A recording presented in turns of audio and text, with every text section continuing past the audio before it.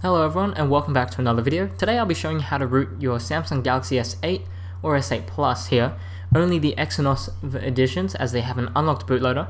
Now this is for both I guess the S8 and the S8 Plus models, as the sequences and steps are pretty much the same and all you have to do is use a different file. So one file, and I'll point out the recovery file that you need to download for your respective device.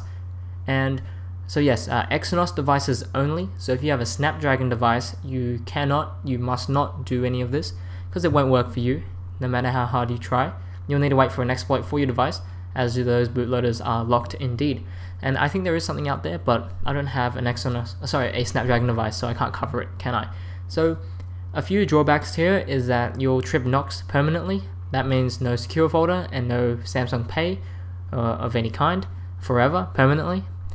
And also you won't be able to get, I think, OTAs and things like that. So of course your warranty might be void also, but that would be entirely dependent on whether your country will, I guess, honor hardware warranty regardless of the software conditions, or yeah, so double check on that as well. But if you're okay with that, let's get started. So first off, we'll do something on our device here. We'll need to enable OEM unlocking, and make sure you leave that enabled as well. So we need to go to settings and then go to about phone. I think it's head over to software information, tap on the build number a couple times until we get to enabling the developer options, and then we'll scroll down, tap on the developer options here. First off, we're going to uncheck auto update system, and you're going to want to enable OEM unlock, so it'll look like that. Tap on enable, like so. You can also enable USB debugging if you want to, but it isn't necessary at this point. So what we're going to do now, once we've done that and you've prepared yourself for the obviously Knox tripping and not being able to use Samsung Pay. So yeah, we're going to get started right away. So we need to head over to our computer here, and we're going to need to download a few things. First off, we're going to need to download the Samsung USB drivers that you can take off this link. It's I think it's newer than the one that Samsung provides on their website, so that's a little weird. Also, you'll need the latest version of Odin, which is also here. Oops. So you can make sure you download these two files pretty much. I'll just highlight them again. So download those two. Once you've got that downloaded, you also need the correct TWRP recovery for your device.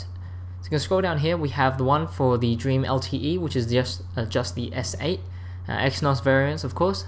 So if you have the regular S8, click on this link and it'll download the one for your device. Whoops. Go down here to primary download links, and then download the latest version. Make sure you get the TAR file, as that we'll be using Odin to flash this, so make sure you select the one with the TAR extension. Now I have the S8 Plus, so I'm going to be downloading this one. So I'm going to go over to the download links and make sure you download the one with the TAR variant here.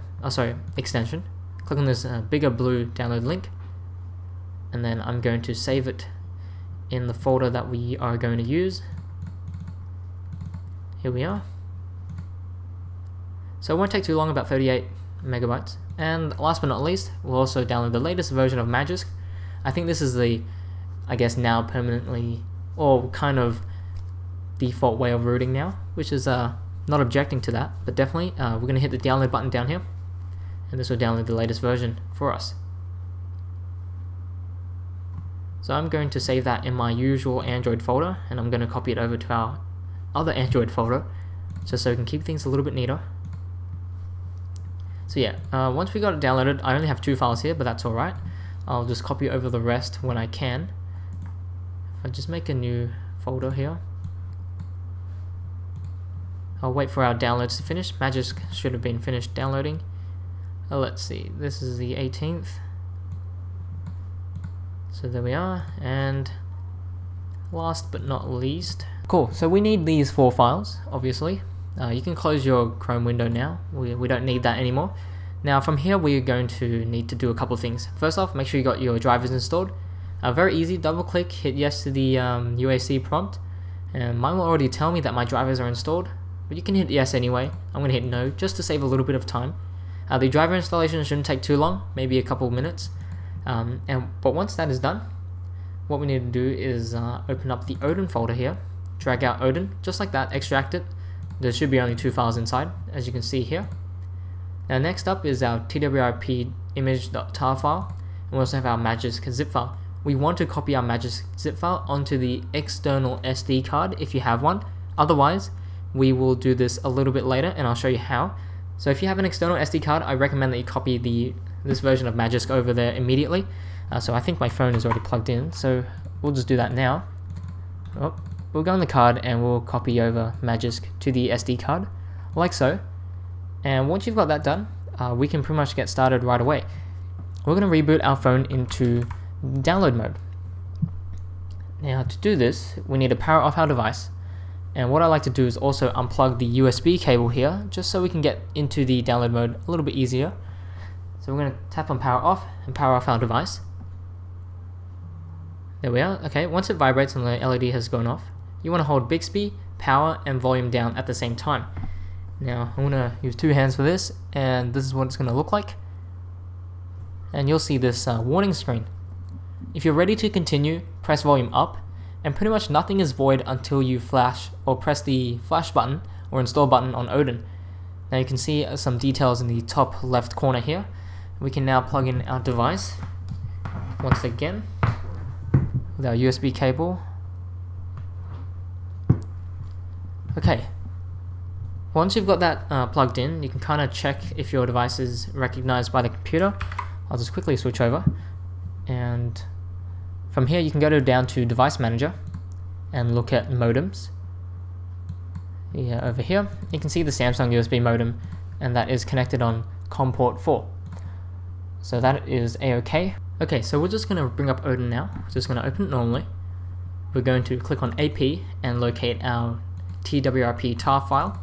You can see our device is here connected on the same COM port, number 4. And you can see that this is fine. It's all been added. Now I urge you to watch ahead on this because we need to hold down a button combination as soon as our device turns off. So what we need to do is get ready to hold the volume up button, the Bixby button, volume up, Bixby, and the power button as soon as our device turns black. So I'm going to position myself in a way where I can, as soon as I press start, I can hold those three buttons at the same time. So I'm going to get ready for this. Now I'm just going to hold my phone like this. I apologize that you can't really see anything very well anymore, but make sure you have your hands on the power, volume up, and Bixby button. As soon as the screen turns black, you'll need to hold them, okay? So we're going to press start. It might take a couple tries to do, but I'm going to hit start, and as soon as it turns black, we need to hold the buttons down. Once it vibrates, we should be able to let go, but I'm just going to hold it here a little bit longer until I can see that we are booting into TWRP. And I'll just angle this a little bit better so you can see it.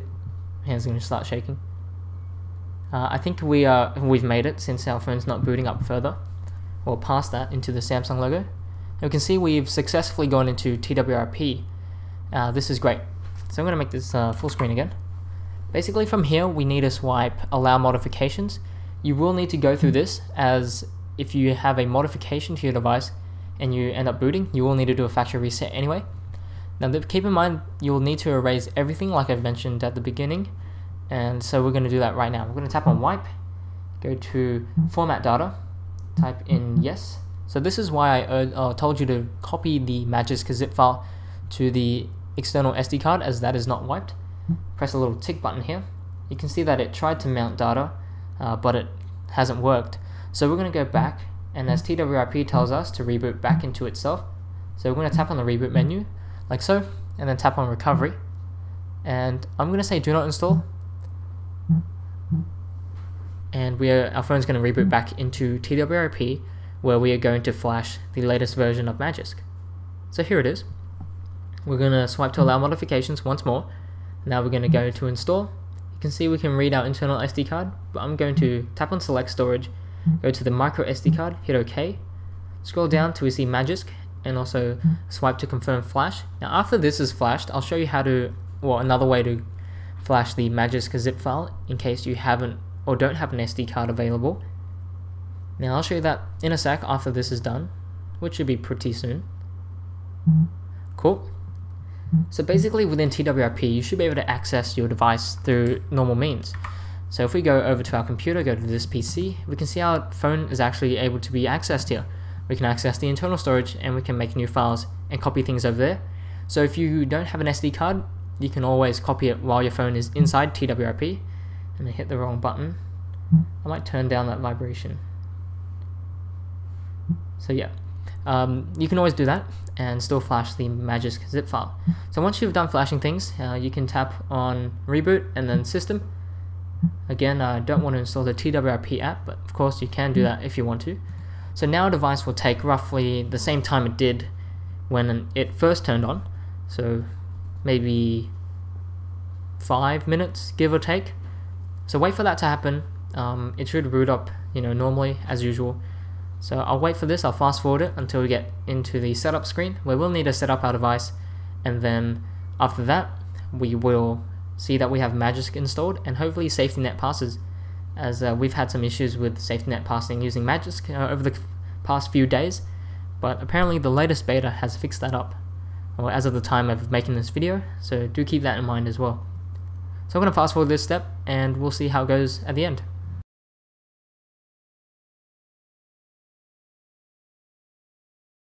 Okay, so we've reached the startup screen here.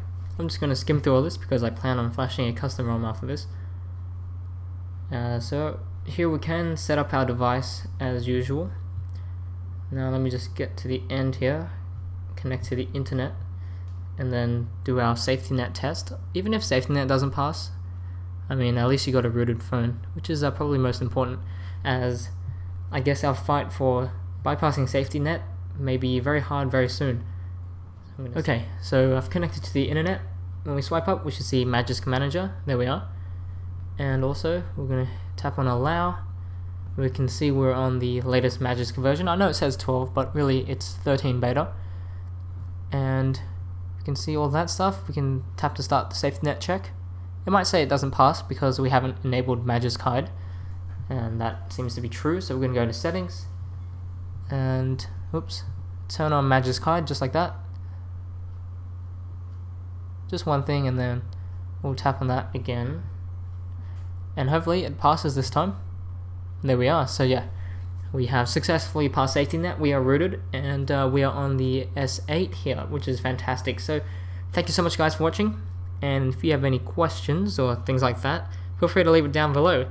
Hopefully I'll be able to show off some custom ROMs or things like that in the future with the S8, but for now this is what I plan on doing things on it so far. But yeah, thanks for watching guys, and I'll talk to you all in the next one.